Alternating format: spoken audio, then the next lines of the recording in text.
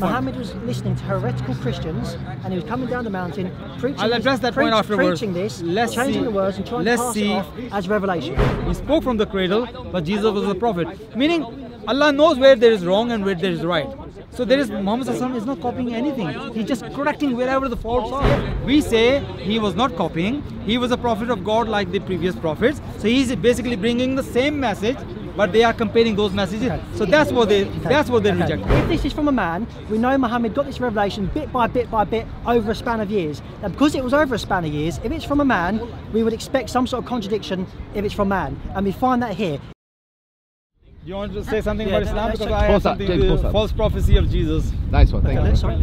False prophecy of Jesus. No, let's do another time. Let's talk about the Quran. Yeah, sure.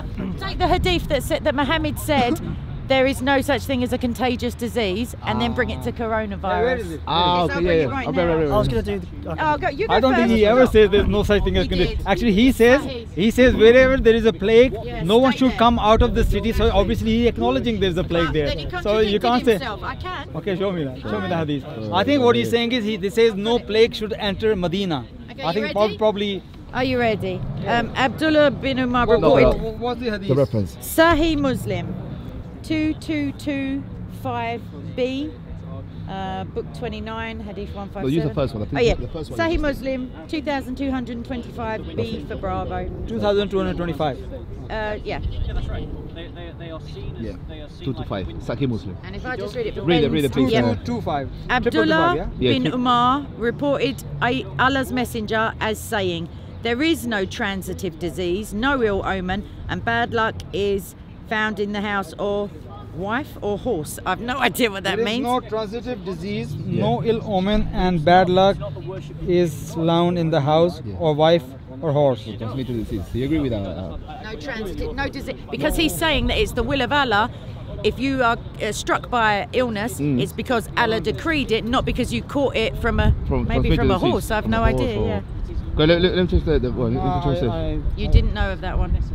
Abdullah reported as saying there is no transitive disease, no ill omen, and bad luck is bound in the house. Bound in the house, or wife or horse. To be honest, it's not very clear that he's talking about a specific situation, specific house. He's talking about. We don't know. He's talking about general. You're not giving an extra. I nearly jumped on you, but if not for long distancing. Okay, Somebody have to fly the flag. rolling action. Okay, so when we talk about the Quran as being the word of God, I struggle with believing the Quran is the word of God for a couple of reasons. Because I think that if the Quran is the word from God, it should not have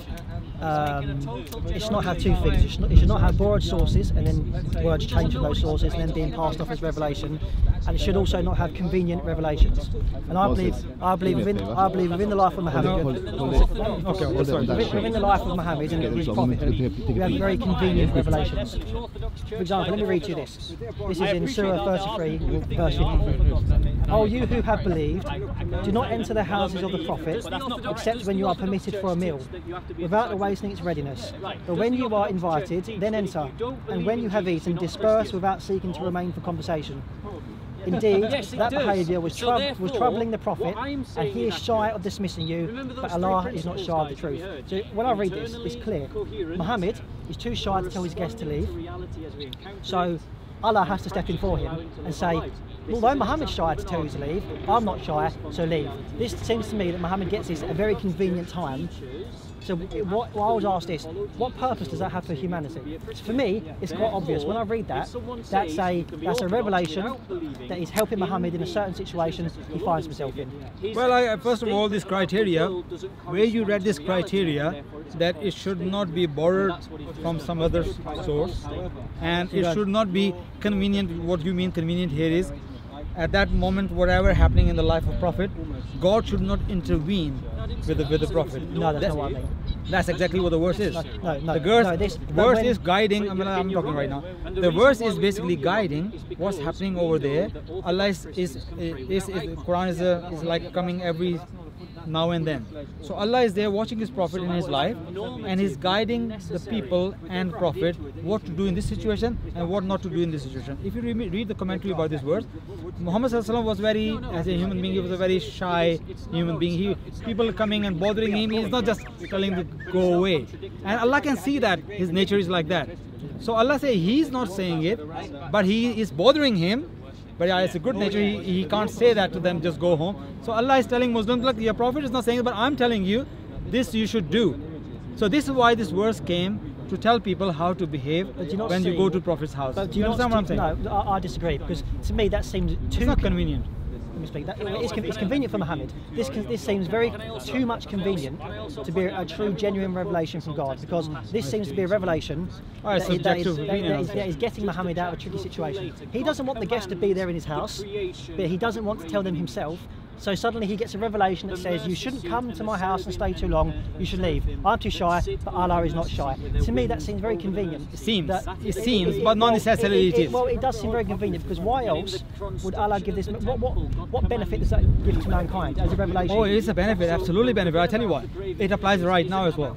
So as a Muslim community, we know the life of the Prophet and the Muslims, how they behave. So when you go to somebody's house, don't try to just stay till late night, and don't let the person telling you, please just go. You should realize that, look, it's late night in somebody's house, and we have example of the Prophet and his companion. So we should be, in our good behavior, we should not bother people too much, and we just go. Do you know what I would call that? So this is not convenient. This is Allah just guiding the Muslims how to behave, what is the good manners, and how not to bother your neighbors or somebody who invite you. Eat your food, don't stay too long, and just go. I think. Do you know what I would call that? But the God is telling you how to behave with each other in the community. It's a good manner. Do you know what that looks like? That if you just look at this from a perspective how we're looking at it, this is a man who's having dinner guests in his house.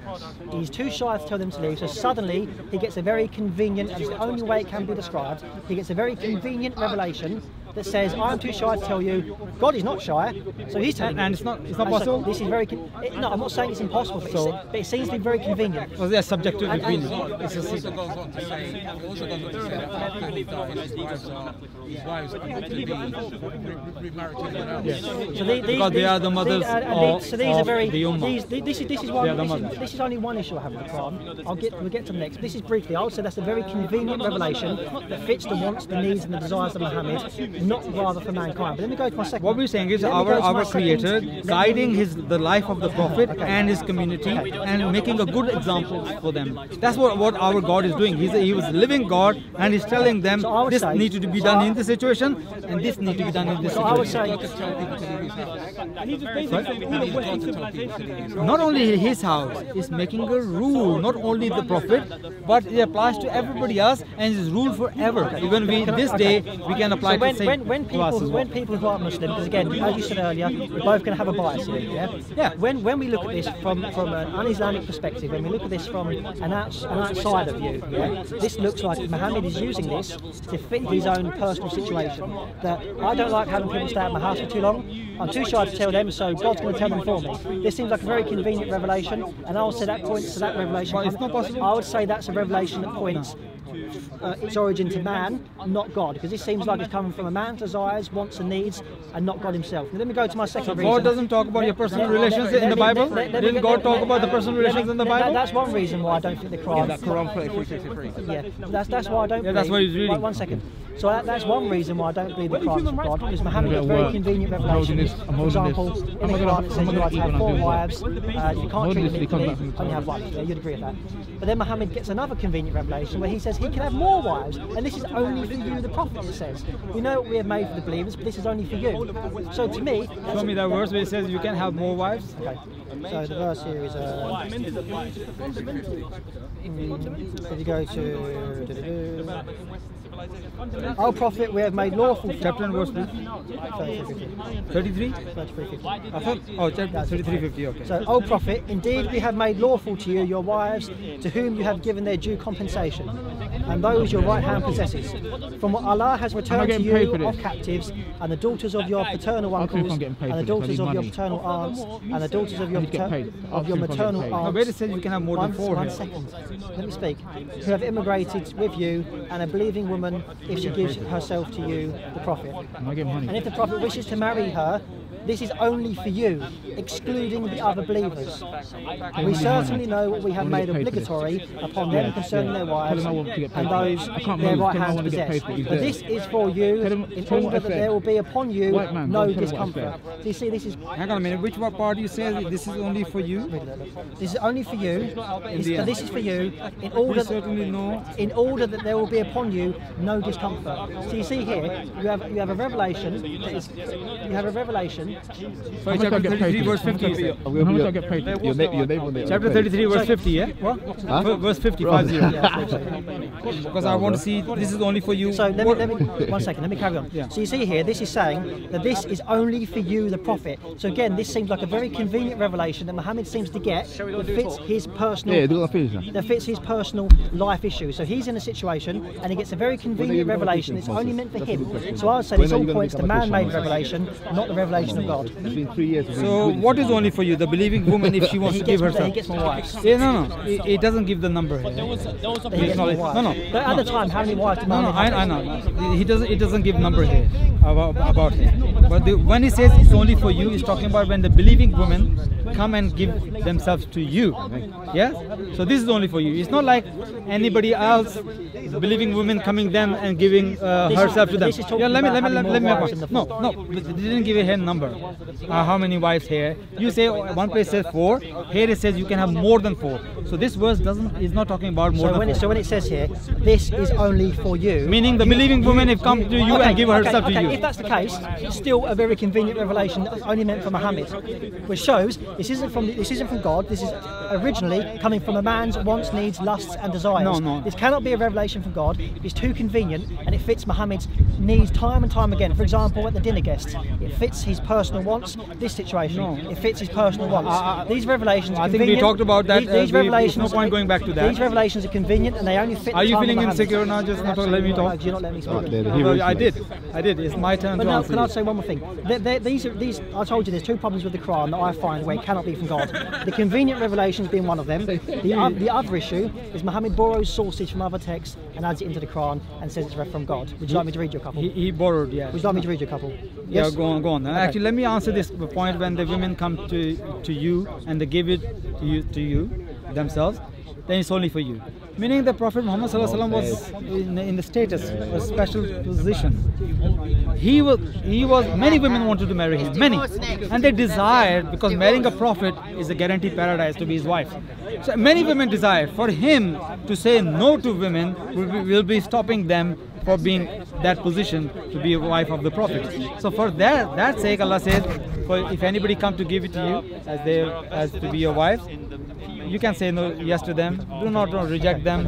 Do not take them away from that right to be a wife of the Prophet. So that his position was quite special. But as I said, it's quite a special situation, quite a special position, because it fits his wants, desires, needs. So this is a convenient revelation. Once again, it fits Muhammad's purpose. Now, my second reason for believing the Quran has its origin for man rather than God is that Muhammad takes sources from other known scriptures, apocryphal writings, some Jewish stories. I heard you talking to about that. Exactly. So that's one of the reasons why I think that this Quran cannot be from God, it's from man. For example, Surah 19, verse 29 to 31, this talks about Jesus speaking from the cradle. This story is found in an apocryphal writing that somehow makes its way into the Quran. And we know that according to Ibn Hisham, Muhammad was at the mountain speaking to people, speaking to a Christian who had resources with which to teach the Prophet. So Muhammad is hearing stories from Christians and then coming out and preaching them, twisting the words and trying to pass it as revelation from God. For example, the story where Jesus speaks in the cradle and says, I am the Son of God. In the original, it says, I am the Son of God. In Muhammad's version, it says, I'm just a prophet. That there is Muhammad taking a story he's heard, telling it in his own way, and changing the words to fit what he wants to preach. Well, what we Muslims say that because we do not believe the books have been preserved as they were given to Jesus and the Moses. So what happened? It's the human beings who pick which books should come into canon. So what we're saying is that what they left, many of the true statements of true, whatever the truth of the scripture was, they left and they picked something which was not truth. Secondly, if Muhammad ﷺ plagiarized the stories from the old, people apocryphal writings, show me one apocryphal writing which says God created heaven and earth in 6 days and no fatigue has touched him. Because your Bible says in Genesis chapter 2 verse 2, God created heaven and earth in 6 days and he rested the 7th day. And Exodus he says he refreshed the 7th day. But Quran says chapter 50 verse 8 I believe, or verse 30, chapter 50 verse 38. Allah has created heaven and earth in 6 days and no fatigue has touched him. So where if he was either copying, he should have copied that he rested 7th day, but he didn't. He said no fatigue has touched him. Show me which writing, apocryphal writing says no fatigue touched him on the 7th day. You're making my case. This is again another situation where Muhammad would have heard this story and told it in a different way. Show me where he heard. You just said this is the version in Genesis, this is the version within the Quran. You're making my case for me. And they're disagreeing with each other. You're making my case for me. Yes, but Muhammad's also disagreeing with the apocryphal writings. No. But we know what the original apocryphal writings said. Do you see what he's disagreeing with? I'll let you speak. You're making we're having a dialogue. I think it's nice to have a dialogue. You need to let the other person finish. You're making my case for me. You're saying that Genesis says this, the Quran says that. So show me how it's copying. You're making my case. That's a story within the Bible that is told in a different way within the Quran. That's called plagiarism. Secondly,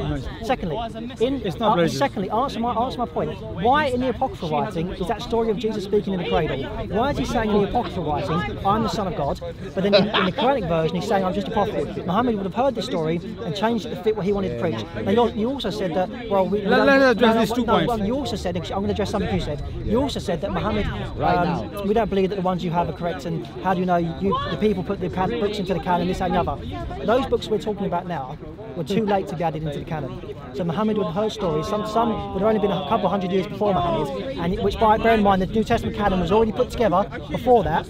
Then he has those apocryphal writings into the Quranic narrative. When you're saying, well, why didn't they put them into the canon? Those too late to be considered into the canon.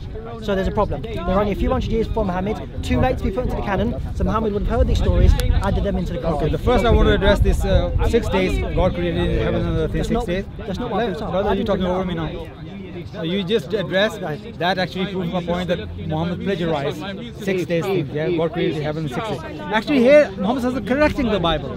He is not plagiarizing at all. He's correcting. Don't say God has rested the 7th day, because Allah says no fatigue has touched him, negating the point that God has rested. So actually he's not plagiarizing, he's correcting the Bible. On the other hand, about the chapter 19 verse 29 to 31, when Jesus, you say the problem here is he did copy, but he changed from son to prophet. So you making the point for me actually, meaning he didn't copy at all, meaning the point is the rumors were, the knowledge was that Jesus spoke in the cradle, that people have corrupted it, that he spoke but he was son of God. Allah is clarifying all the issues and problems. Allah is telling what was the truth. He spoke from the cradle, but Jesus was the prophet. Meaning Allah knows where there is wrong and where there is right. So there is, Muhammad ﷺ is not copying anything. He's just correcting wherever the faults are. Imagine if Muhammad ﷺ make a copy. You know what Quran says? Allah has revealed this word, Quran.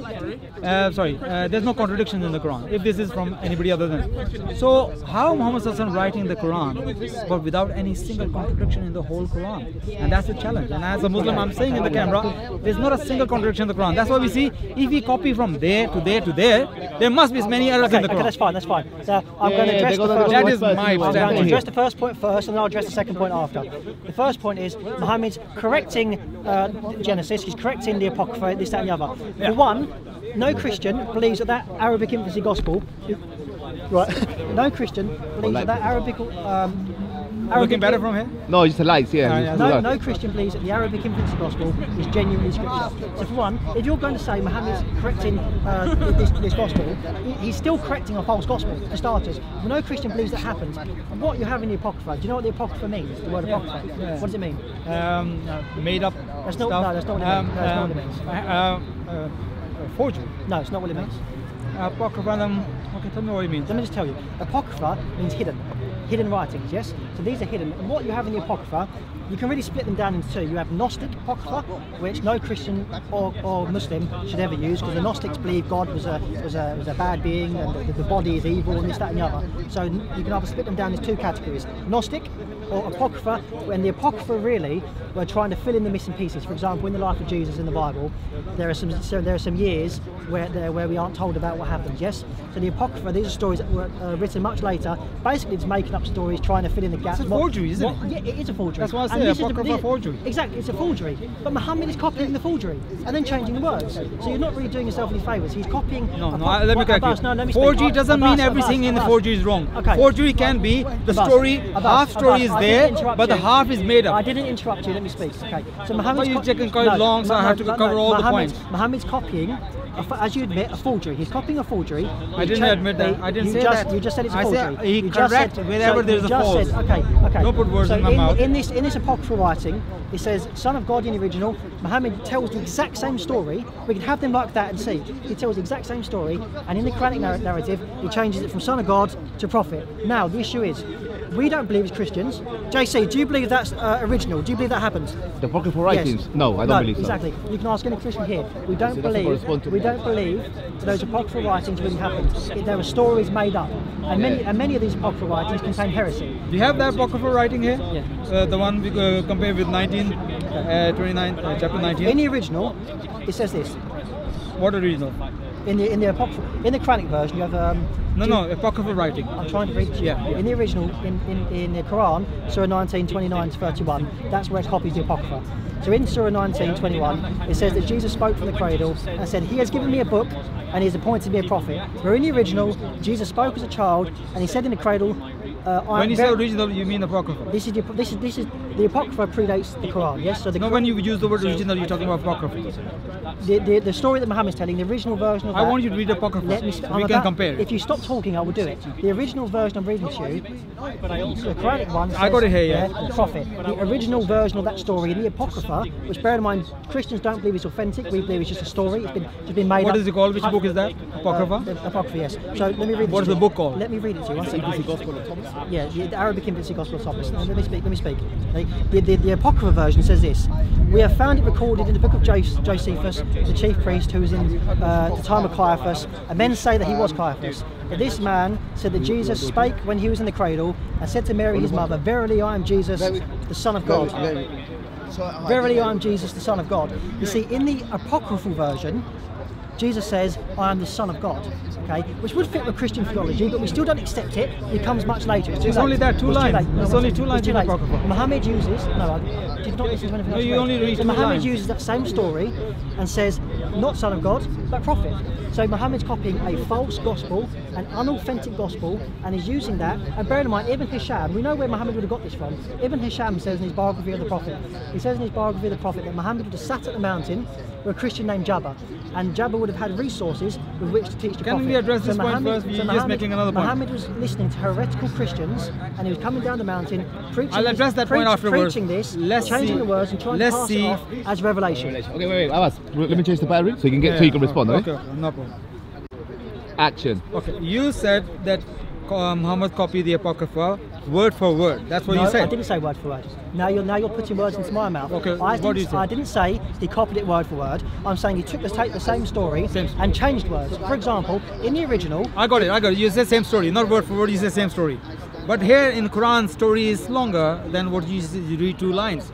The story the whole story says, she gave birth by the palm tree, and then she gave birth, and then she bring the child among her people, and they say, "Oh, sister of Aaron, who you bring the child, your father was a good man, your mother was a chaste woman," and then she pointed to the child, and then child talked. My question to you is this whole story is in the Apocrypha, what I just told you, that she gave birth under the palm tree, and the people come and people address her, your father was a good man, your mother was a chaste woman. Is that all in the Apocrypha?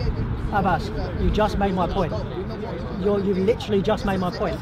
No, all of that isn't in the Apocrypha. Thank you very much. But that's the point. Muhammad's using an apocryphal story adding additions and subtracting certain things. For example, he takes words out of Jesus' mouth Okay, where Ben, he's saying, I'm son of God. Ben, He's Ben, saying, that was yes or I'm just no a answer, prophet. so I was going to make my point. Abbas, you've made my point for me. You are literally making my point. Ben, Muhammad changed Ben, the it's my story. turn to talk. I just Muhammad- ask you to answer Muhammad- yes or no, Muhammad changed the not story. giving your You commentary just after made my that. point. No, my question was, as you confirmed, that the whole story is not in the apocrypha.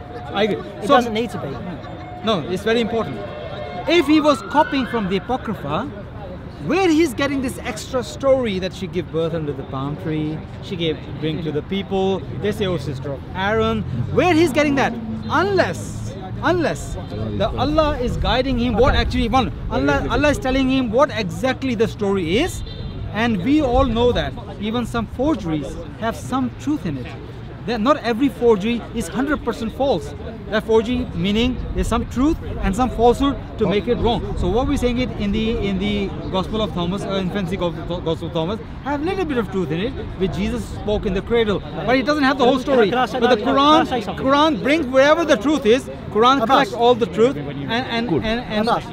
and guide people what the truth is. So it's not See, now, copying. What you've done there is What you've done there is you've shot yourself in the foot, because you're saying that Jesus being under the palm tree with Mary, that's not in the apocrypha. Actually, yes, it is. Let me read it to you. Oh, that's why I asked you. Let me read it to you. The child Jesus, who was sitting with a happy countenance in his mother's lap, said to the palm, "Bend down your branches, old tree, and refresh my mother with your fruit." That story is found in the Quran. It's also found in the Apocrypha. You made my point. Keep that's reading. Plagiarism. Keep reading then. Okay. And immediately at this command, the voice and the palm bent down to the feet of the Blessed Mary, and they gathered from its fruit, and they all refreshed themselves. That story's in the Apocrypha. That story's in the Quran. Okay. Did Quran say that? Did Quran say that? Jesus said through palm tree? The point is, do you know what plagiarism is? The definition of plagiarism. Copying something, but within plagiarism you can also change the words. For example, there are students and there are people who write books who get sued, so they plagiarise from another book. They don't take the existing book and add it into their book word for word. They change it around, hoping no one will notice. That's when you get sued for plagiarism. You've taken somebody else's work, changed it around, and tried to pass it off as your own. And I'm saying that's all Muhammad's done there. So the same stories are in the Apocrypha. Somehow they've made their way into the Quran. We know where. What Muslim position is this? Ibn Hisham said that Muhammad was at the mountain listening to a Christian who had resources with which to teach the Prophet. That's an Ibn Hisham's commentary of the Prophet. Ibn Hisham is not our source. Ibn Hisham is not our yardstick or source. Many Muslims think Ibn Hisham has many Israeliyat in it, and they don't follow it. Ibn Hisham as a real source or yardstick. Explain how they got into the Quran then. Explain how those stories got into the Quran and why they differ from the original. No, what I'm saying to you is... No, explain to me how those stories got into the Quran and how they differ from the original. I'm going to make you understand how we Muslims see.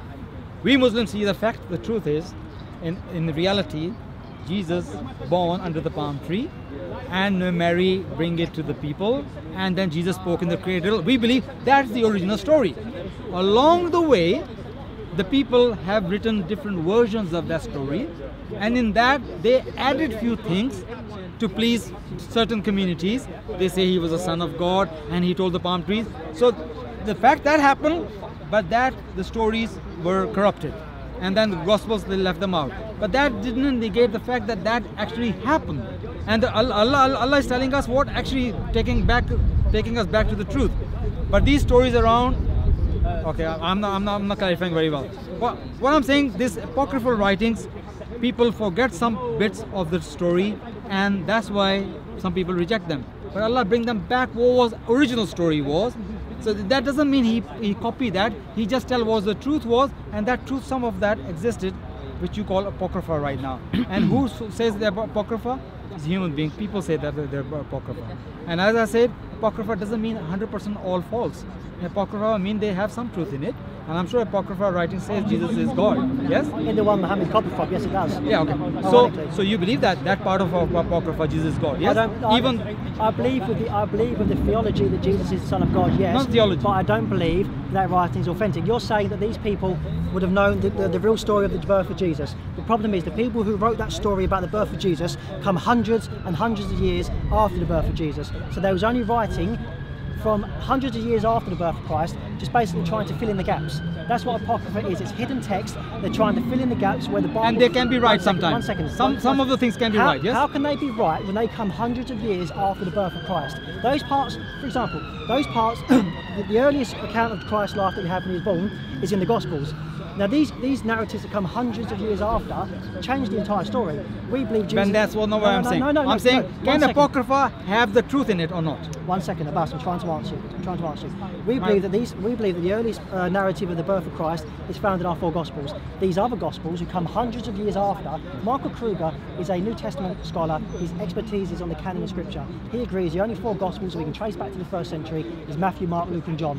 Now, the Arab infancy Gospel of Thomas comes far too late. So this author who wrote this Gospel wasn't even alive in the time of the birth of Christ. So I understand that. So how would he have known? I heard that. He wouldn't. No, my question to you is simply, I don't know why you're not answering my question. No, Muhammad's copying from a source that speaks about the birth of Christ from someone who wasn't even there. No, you're not answering my question. My answer question is simple. Can apocrypha writing, which you reject, can they carry some truth in it or not? Can it carry some truth in it? They can say truthful things, yes. That's right. So what we're saying is, what you're saying, apocrypha, this one is Muhammad copied, you think.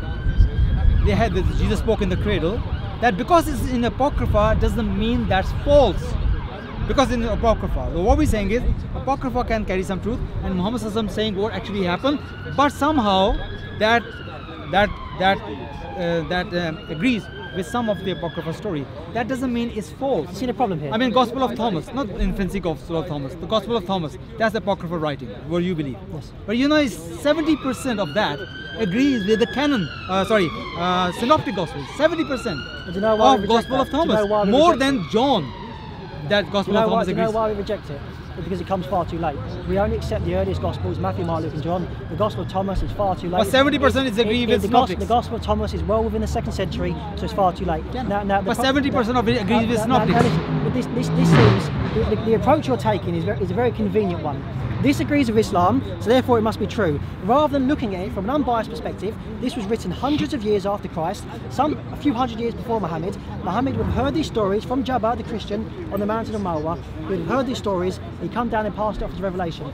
We all know that even in the earliest times, people accused Muhammad of plagiarism, that he was just telling stories he heard. And we know this is a fact of history. Do you know people accuse prophets of many things, but that doesn't mean they were right. One second. People accuse Jesus as he has a prince of demons in him. Were they right or were they wrong? Let me answer the question. But the evidence in Jesus' life proves that he didn't have a demon in him. The evidence of the life of Muhammad, when they say you was copying sources, if you look back at the sources that we find, which somehow make their way into the Quran, those two things marry up. So there's evidence that Muhammad did copy the other sources. There's no evidence that Jesus had a demon. You see the source you bring, apocryphal writing, Quranic verse. If he was copying from that, he corrected things which was not true. Meaning, Jesus didn't call palm trees to come down. It was not Jesus who said that. It was God provided for Mary. And Jesus, when he came down, and the Jews were there, and calling her sister of Aaron, all these kind of things are not in Apocrypha.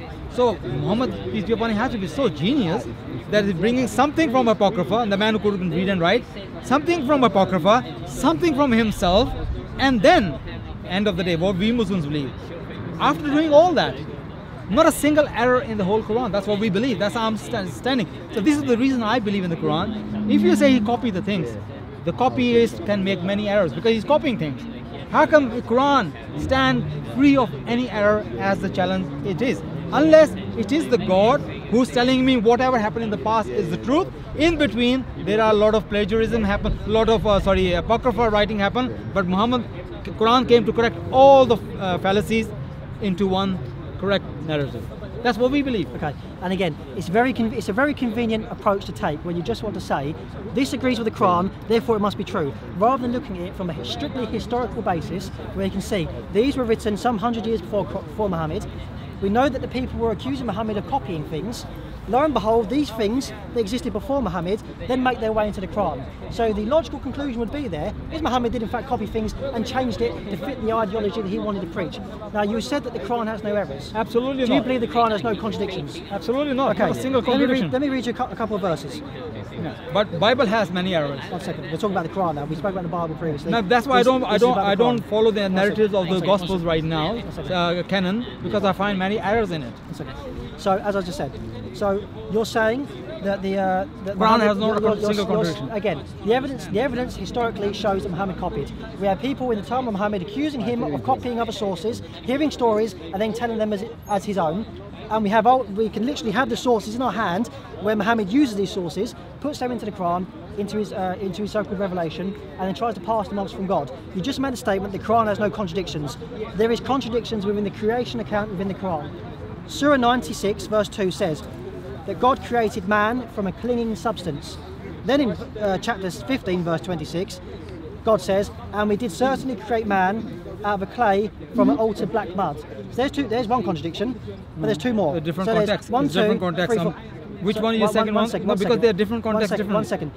Chapter 19, verse 67.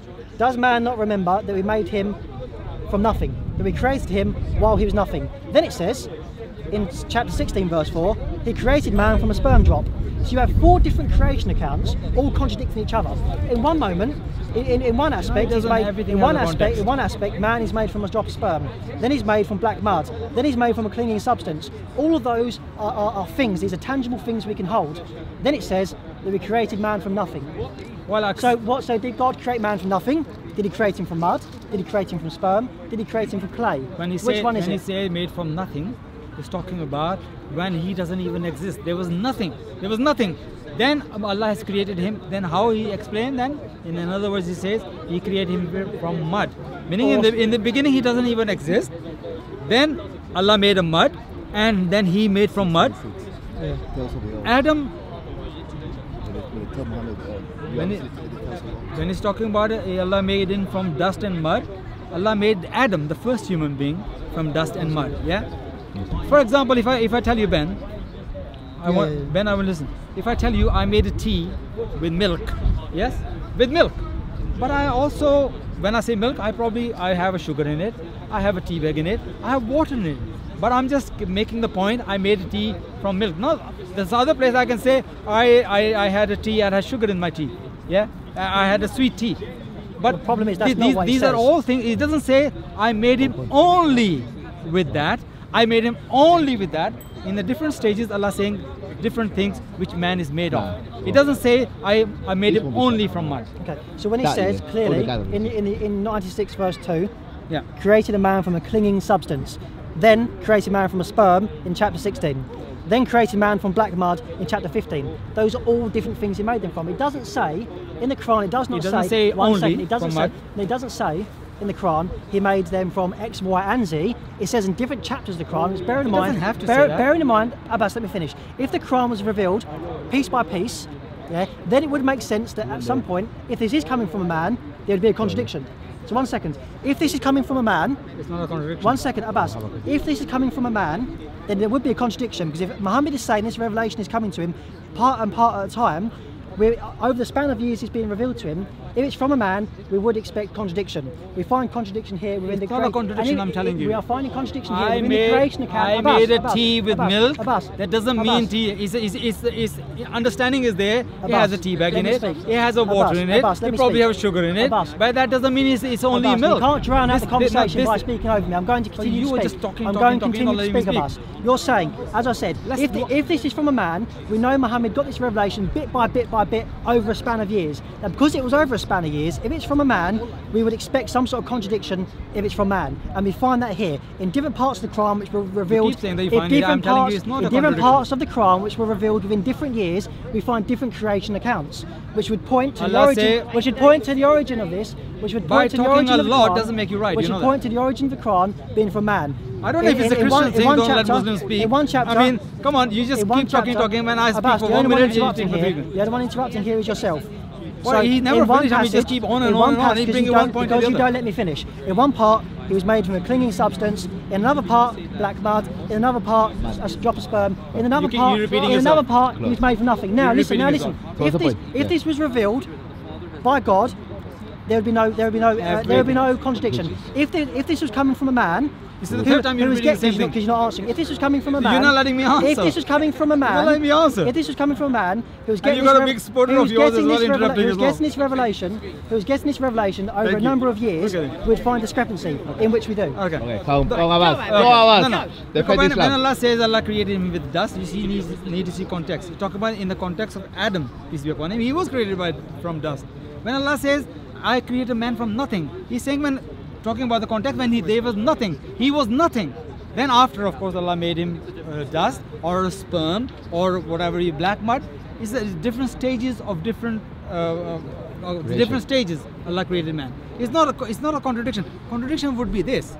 He said, I created man only from a sperm drop, or only created from dust. That would be contradiction. It's different stages, different context Allah is talking about. It's not a contradiction. Like as I give you example, I made a tea with milk. It doesn't mean it's only milk. Understanding is, yes, there's a tea bag as well, and water, and sugar probably. It's not a contradiction. Now notice what's just happened. Within our previous conversation, he wouldn't allow me to use context to explain what the verse means.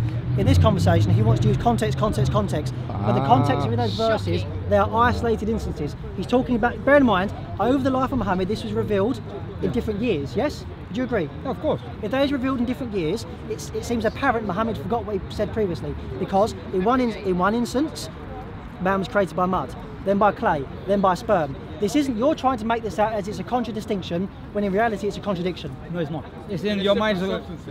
It is. No, this is the point. This is the point. I said. This is the point. When he say he created man from nothing, what do you understand of that? I mean, he created from nothing. How? What? He just make him appear like that? So you need to understand the whole intertextually the Quran. Allah is telling Adam how he created Adam. He created him from dust. So how come the understanding is he created him from nothing? That means he says be and he was there. No. So meaning is saying when he doesn't even exist. Okay. Man doesn't even exist. Then he comes to be. So did God create man? Did God create Adam from a drop of sperm or mud? Adam was so did he create Adam from sperm or mud? Yeah. When Allah created him from dust. From dust. In his context, sperm or dust? In his context, he created him from dust. If he created but of course, from his children, when it comes to his children, they are created from sperm as well. So different context talking about different people. Adam was created from dust, and then man was nothing. Allah created from him; he was nothing. So need to understand different contexts. Talking about clay and dust are two different things. Clay and dust are two different things. In one verse it says he made. In one verse it says he made them from mud. In another verse it says he made them from. Let's read the context. I don't remember every single context in that. Let's read the context. Blood clot is that, of course, when the sperm become blood clot. These are the stages of Allah created human beings. Yes. How? So what was the stages of how you become from sperm to human being? It becomes blood and flesh, isn't it? It does. Sperm. Where does it say blood clot? Where is the blood clot? We need to see what Arabic is. What Arabic exactly is saying? Mudga. What is actually mudga means? I'm not an Arabic speaking person. I'm not Arabic speaking person. But there are people who are talking about. It's not talking about the dead blood here, like you heard from Christian. Okay. So we've kind of beat this subject to death. You don't want to speak about the contradictions within the Quran. So let's go back to the conversation where we was making some headway, which is plagiarism. As I said, we know from the earliest times of Muhammad. Listen to this. This is Sahih International. Surah 625. My phone's battery is going to go. Surah 625. Of them were some who listened unto thee, but we have placed upon their hearts vows, lest they should understand, and in their ears a deafness. If they saw every token, they would not believe therein, to the point that when they come unto thee to argue with thee, the disbelievers say, this is naught else, which means this is nothing else than fables of men of old. So even the earliest people, even the Quran, the earliest people, the Meccans, the Saudis, they knew that the stories that Muhammad is telling are simply repeated, regurgitated stories from the legends of old. For example, Dhul Qarnayn. For example, the crucifixion is a reinterpretation of Basilides. Have you heard of Basilides? No, Basilides wrote a heretical gospel which was condemned by the early church as heresy, where he said that Christ wasn't crucified. This is where Muhammad would have got this, from Basilides, from the Coptic apocalyptic. You are putting words into that. They are not saying that. They're just generally saying that these are the stories of the old. These are the stories of the old. He's copied. What stories are you talking about? What stories of old? For example, underneath the palm tree, that was a story. Bear in mind, notice that. For example, we all came from Adam and Eve. For example, there's going to be a judgment day. Notice that word Ben, there. you're just talking, that you're not letting me answer you. Notice that word there. Story. These are stories of old. These apocryphal writings. These apocryphal writings were nothing but that. They were stories. Am I allowed to? You might. When they're saying stories of the old, for example, if they're saying it, they're calling him, you're plagiarizing thing. If you go back to the Bible, people call Jesus the "you are possessed by demon, prince of demons, Beelzebub." That doesn't mean they were right, because they were in denial. They were rejecting whatever his teaching was. Here Muhammad sallallahu alaihi wasallam teaching them was the truth. They heard about it. Jews saying the similar things. Christians are saying the similar things. Sabians probably are saying the same thing. But they were pagans. They don't believe in any religion. So they are saying these are the stories of the past. Meaning they heard from the Jews and all the old people. So you are just bringing the same stories. But why not? Because we believe Jews and Christians came from same. Moses taught them same thing what Muhammad's teaching them. Jesus was no, I'm not. Why are you interfering? He can talk on his behalf. What they are basically saying is, we heard these stories and we don't believe these stories. These are all rubbish. We don't believe in Torah, Injil and all that, because they were correct. So that's why they're telling him these are the stories of the past. Or even if they are saying it, that he's, whatever their opinion is, this is their opinion, and they were disbelievers, and they're rejecting him no matter what he said. Okay, now let me answer. You just said, people said that Jesus was filled with a demon, doesn't mean they're true.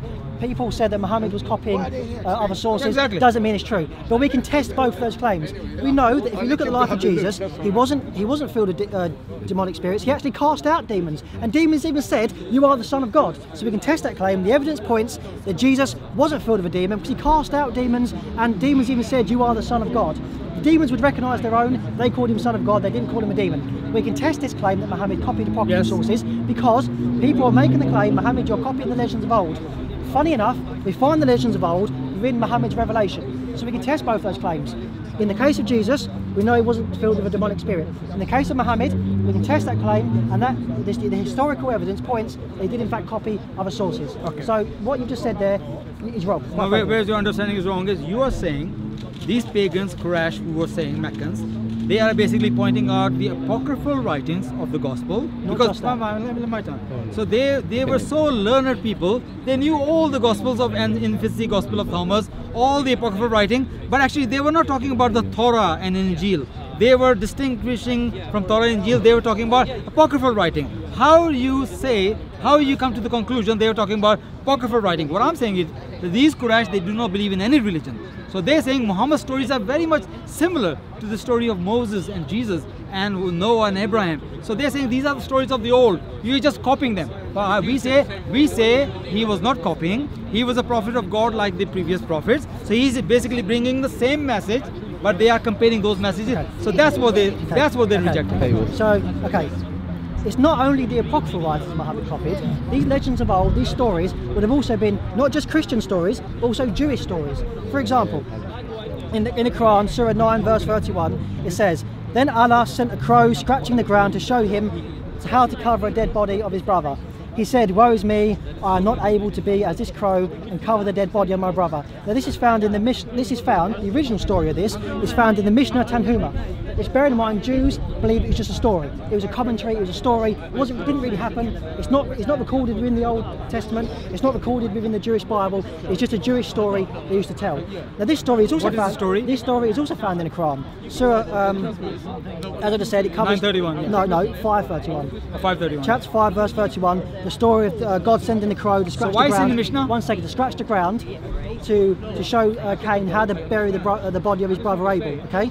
Why is it in the Mishnah? One second, because it's just 1 second. This is a story within the Mishnah, which bear in mind Jews don't believe to be authentic. They don't believe it's real. It's just story. It's a fable. It's a Jewish story. That's your opinion. That's your opinion. Where's a Jew? It's the opinion of Jews. This would be a Jewish story. You tell your kids before bed. No, when those original writers, Mishnah, when they were writing that this is a fake fiction. That's what you're claiming. This is just a story. This come well after the time of Christ. This wasn't even written in the time of Cain and Abel. This is written after Christ. For example, this was put together in the 3rd century, early 3rd century. This was put together. Okay, so and this says this. Notice the original story and notice the similarities. After Cain slew Abel, the body laid outstretched upon the earth.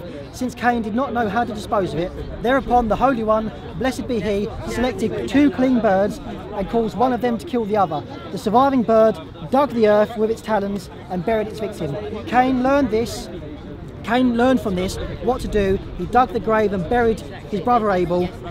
It is because of this that birds are privileged to cover their blood. Now this story is found in the Jewish Mishnah. It's also found in the Quran chapter 5. So when those people saying that Muhammad is copying legends of old, the stories of old, these fables, it's historically true. Because many times we find writings in the Quran that match up with sources and texts which predate the Quran. The Quran ultimately is an amalgamation, as one scholar says, it's a cocktail of many different sources jammed into one. Ben, I want you to really pay attention and think deep about it, what you're making a claim. You're saying Muhammad, peace be upon him, living in Makkah, yet people, there was no illiterate people, most of the people, they were not educated people like Jews of Medina, wherever. He couldn't read, couldn't write. Somehow he got hold of all these stories from Mishnah, from the infancy Gospel of Thomas. Somehow he found all those stories in Arabia, and he pick and choose the stories. And when he picked those stories, he changed them. He changed. So he not only picked those stories, he not got all those collection of scriptures with him. He couldn't read and write. He's so genius that he changed a little bit of the stories as well for whatever reason. I mean, you really believe that is possible? That was realistic one. But let me. So what purpose he was doing that, and why he was so selective in the stories? It doesn't make any sense unless the conclusion is that this is the word of God, but it exists. The truth exists in different forms in different books. People who are writing it and exists, and he is just whatever revelation coming. If you find in different sources. Let me answer. Okay, so you're saying that how in the world did Muhammad, who was a literate man, get all of these sources together? That's not what I said. We know within the Arabic culture it was very oral. They could memorise, they was fantastic at memorising poetry. So it presupposes, because they're so good at memorising poetry and other oral stories, and we know Muslims are fantastic at memorising the Quran. But how he's picking some parts and adding other parts? How he's adding other parts? I'll let you speak. Let me speak. Okay, so we know that they was good at memorising oral stories. They told stories. It was an oral culture, okay? So because it's an oral culture, if Muhammad was told these stories, he was very capable of remembering them. For example, Ibn Hisham says, changing them in the middle. Ibn Hisham explains that the Prophet used to sit at the hill of Marwa inviting a Christian, but they actually also would have resources with which to teach the Prophet. So it wasn't Muhammad gathering these resources, reading them and then changing them. It was Muhammad sitting with somebody else who had the resources, being told the resources, and then going out and speaking about the resources, but changing the words. Yeah. This one you keep reading Ibn Hisham. Do you know our yardstick is Quran first, and then comes Sahih Hadith, Mutawatir Hadith? This is the issue. No, that's my point. You did not find this story. Why you did not find this story in any book of Hadith, in any Sahih Hadith? Why you have to go back to Ibn Hisham, which is the biographer, and most of the scholars in Islam right now, they say he made many errors bringing Israeliyas. You know what Israeliyas are? The Jewish and cultural, the traditional stories that Ibn Hisham brought. So they do not think that the Ibn Hisham is authority. Yes, he is the earliest one, yes, but he is not the authority. He made many errors. So the reason is it's not in a Sahih Hadith. This story cannot be verified, and this story we do not believe it. I come back to my point, why he has so much knowledge from all different sources, yet they are not identical. His story is not very similar to what Mishnah is. Slightly there's a differences there, or apocryphal Gospel of Infancy Thomas. There's a difference in story. Why he bothered to change them? Why he just narrate as it was? What was the, unless, as I say, they had errors, but his story was original, which found bits and pieces here and there. No, and the answer to that is, because it was an oral culture, we know if I tell you something, and you tell all these guys something, and you tell all these guys something, we're all going to tell the exact same story in our own slightly different way, okay? And what Muhammad did, he didn't just go out and tell the story in a different way, he changed the theological consequences of what those verses say. For example, when it says, Jesus said in the cradle, I am the Son of God, God, Muhammad tells the exact same story, but changes the words from Son of God to Prophet. So yes, he does tell the same story in a slightly different way. In doing that, he changes the theological meaning of what was said in the original context. And what about when the story says in the Old Testament that Solomon, he worshipped idols? Yes? What does this have to do with what we're speaking No, about? I'm telling you, the same story is in the Quran as well. But the Quran says it was not Solomon who do shirk, but it was the demons who done shirk. What was the reason of him to changing that story, completely changing the context of the story? If not to blame Solomon, it was not Solomon who done that. What was the reason he would have to change that? The same, I'm coming back to the point, is the plagiarism. So if you're plagiarizing other stories, he plagiarized this as well from the Old Testament. Yes. But he changed a little bit. Yes. What was the reason? You're making my point. Yeah. What was the What was the reason he has to change this point? Abbas, you're making my point. You're saying Muhammad also copied stories from Solomon. Yes, he did. This is my point. He's copying, you're saying that. He's copying stories. I say you were saying that if he was plagiarizing. He's copying stories. You're making my point. You're 100% right. He copied stories from the Old Testament, as well as apocryphal writings, as well as Jewish Mishnah. What you just said. I say I didn't say what you just said doesn't refute my point. It makes my point. Now why he has to change that? The Solomon, Old Testament say he worshipped idols. What was the reason he has to say, no, it was not Solomon who worshipped idols, it was the demons? Why? For the same reason he changed the story of Jesus speaking in the cradle to fit his narrative. No, the point here is because Solomon didn't. He says Solomon didn't, but Old Testament, they corrupted the true story, but Allah came, Allah corrected him because Muhammad was not there. So he has a divine knowledge coming from him, from Allah subhanahu wa ta'ala. So Allah, all seeing of all times, he's correcting the old narratives were wrong. He's not plagiarizing it. He's saying, yes, there is some truth, but correcting all the fallacies. That's what Quran called Muhaymin, criterion. Whatever the wrong was, he clears the wrong and accept the right. But again, that's a very convenient way to look at things. But that's your subjective opinion. It's very convenient, Abbas, it's very convenient to say, yes, Muhammad got these stories from these places, but he changed the meaning to fit the correct I'm view of asking things. you why. So, listen, I'm not saying he did. I said why. It's very convenient to say. It's very convenient to say. It's very convenient to say, yes, Muhammad took these stories, but he changed them to correct them. It's very convenient to say corrected them, when in reality, he was taking a historical writing, asking a question, and he wasn't correcting it. I'm not saying he corrected it. He wasn't correcting it, he was just changing it. Why? Why? You tell me. Well, let's talk about Jesus, for example.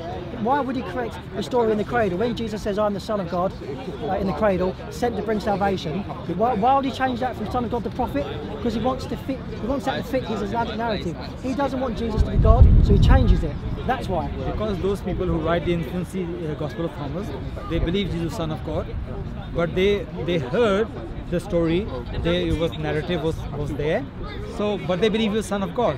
So Quran came along, he get what is right, which was truth, and correct what was wrong, meaning he was not Son of God. Is it possible for God or not? Which again is very convenient. That's called cherry picking. You're saying, I like this, so I'm going to accept this. Not me. I don't like that, so I'm going to reject that. I did it. Let's give wrap up. No. Basically, I'm just saying that this is your. Are we supposed to shake hands? Okay. Thank you. You want to do a wrap up? Next time we can talk about the Bible. Quick wrap up, Abbas. Well, just wrap up is that Quran didn't plagiarize, or Muhammad didn't plagiarize a copy from the Old Testament or the apocryphal Gospel. Quran basically came to correct what was wrong and get what was right. And we're not saying any forgeries can have truth in them as well. So does those forgery apocryphal Gospels. They have some truth. That's why Muhammad didn't bring everything, or according to you, copy everything. He just bring what was truth and correct what was wrong. For example, the Bible says, Genesis chapter 2 verse 2, that God created earth and heaven and earth in 6 days, and he rested the 7th day. Quran chapter 50 verse 38 clearly says, no anxiety has touched him. He created heaven and earth 6 days, and no fatigue has touched him. Meaning, Quran is correcting the fallacy of the Bible there. So Muhammad didn't copy anybody. The divine revelation, God just guided him what was the truth, and that's why I say the reason is that's why there's not a single contradiction in the Quran, because he was copying. There was a contradiction all over the Quran. Thank you, Abbas. Thank you, Abbas. So what happened there, Abbas? As you heard Abbas saying, he says the Quran didn't copy apocryphal writings, Jewish fables and things like this. But if we actually look at the historical evidence, we know within the Quran, Muhammad was accused by the Quraysh of copying the legends of old, the stories of old. And when we look within the Quran, for example, Surah 19, verses 29 and 31, that's found within apocryphal writings. The Apocrypha says, Jesus speaking from the cradle, in the original apocryphal version, Jesus says, I am the Son of God sent to bring salvation to the world. In the Quranic version, the words are changed from Son of God to I'm just a prophet. Excuse me, Corona. So when we look at the historical evidence, we see that Muhammad's taken many stories. For example, when Cain killed his brother and the crow showed him how to bury his brother, that's found in the Jewish Mishnah. That's found in a Jewish writing which no Jew considers to be canon. They don't believe that to be biblical. It's just a Jewish story which come after. It was actually compiled within the early 3rd century. So we see that Muhammad is continuously taking stories and putting them in the Quran. We know that in Ibn Hisham's commentary of Muhammad, his biography of Muhammad, he says that Muhammad was sitting at the mountain of Marwa hearing stories from a Christian called Jabba who was taking resources with him which to teach the Prophet with. So we know that Muhammad was copying Jewish fables. We know he was copying Christian apocrypha. We know who he's getting this from, for example, Jabba the Christian. Secondly, in a point he just made at the end, the Quran has no contradictions. When we look at the creation account of the Quran, it says that when we look at the creation account of the Quran, which he says is no contradiction, it says in one story that he created man from mud, then created man from sperm, then created man from dust. Which one is true? It's not a contradistinction, it is a contradiction. Thank you. Thank you, man.